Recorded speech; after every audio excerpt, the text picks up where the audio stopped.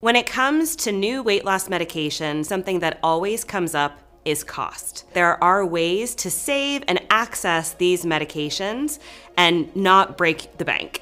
Is that a good enough of a caveat? No,